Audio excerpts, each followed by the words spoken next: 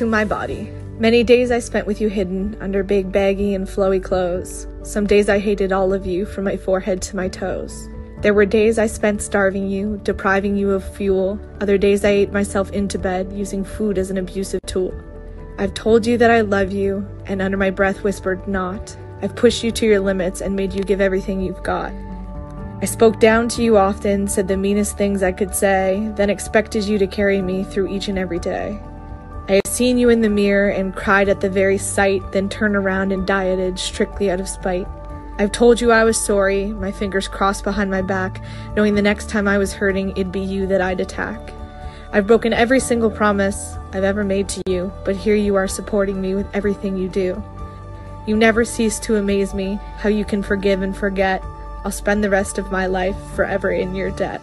Now, I have expectations, where it's like, if I were to do this, or if I were to give you, are you strong enough? Are you capable of being someone that's going to be in my life? That's how I approach things now.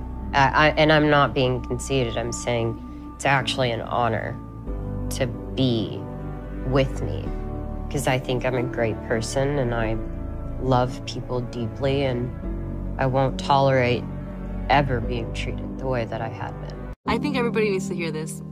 If you shift your focus towards yourself instead of a person who broke you, you'll realize that all along you had the power to choose happiness by simply walking away. Be there for yourself. Choose yourself. Period.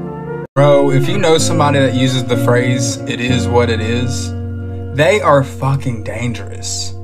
Because they no longer allow things that are outside of their control to affect them. They have mastered the art of acceptance. So if you plan on trying to manipulate them and threaten to leave their life, guess what? They don't give a fuck. They do not care. You can walk out their life and they'll open the damn door for you. And the best part, when someone asks them they're okay because you left their life, they're gonna say that magical phrase. It is what it is. Why is it that we'll accept things from our significant others that we would never accept from anybody the fuck else? You ask your partner not to cheat. You ask them for more words of affirmation, love, time, affection. They can't do that, and you will stay your ass right there. If you needed onions for a recipe and Target said, well, we don't have any, you would go to Walmart. And if Walmart said, we possess onions, but we just can't give it to you, you'd say, what the fuck? And then you would go to Kroger's. Why? Because you adjust and adapt to the things that you need. If you had a taste for pizza and Pizza Hut refused to serve you, you would not stay in the lobby for 5 to 7 years hoping that they would change their mind. Yet you ask your partner not to fuck other people, and that's somehow something you're willing to accept. The only reason you'll accept something less than what you deserve is because you don't think you're good enough to receive anything better. And you're not. Until you believe you are. The moment that you believe that you deserve better, you'll start to require that. And if the person that you're with can't give that to you, you'll adjust, you'll adapt, and you'll find it elsewhere, like you would in any other scenario. Things to do when you get lonely. Number 1, take yourself on a date. See, y'all probably thought I was playing about that. No, I do this. I do this very regularly. Right now, I am watching the sunset from my car, and would it be better if I had somebody with me? Yes, it would. But am I going to let that stop me from going out and enjoying my life? No. I am very, very single, and that's okay. It's okay to be single. It's okay to go do things by yourself. Okay, there's nothing wrong with that. There's nothing wrong with enjoying your life. And in doing this, you're probably more likely to find the type of person that you'd actually want to be with, because you're going to find them doing the things that you love to do, because you're doing the things that you love, because you don't have to answer to anyone else. You can just do what you love without thinking about what anyone else thinks. What's your definition of beauty? Confidence. Like, you just have to have that self-love and that confidence, because if you're worried about what other people think about you, you ain't gonna never be confident and you ain't gonna never feel beautiful. You just gotta love yourself.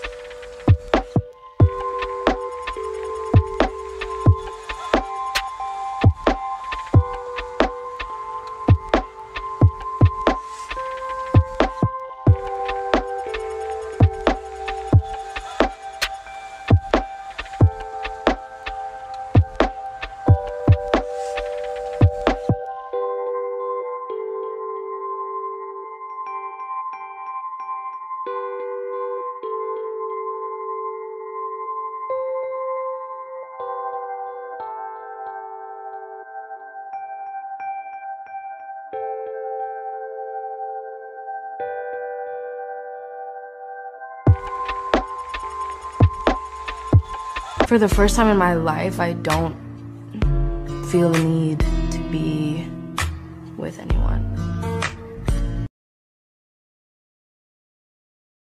People say you should be alone in your 20s. I never understood that until recently.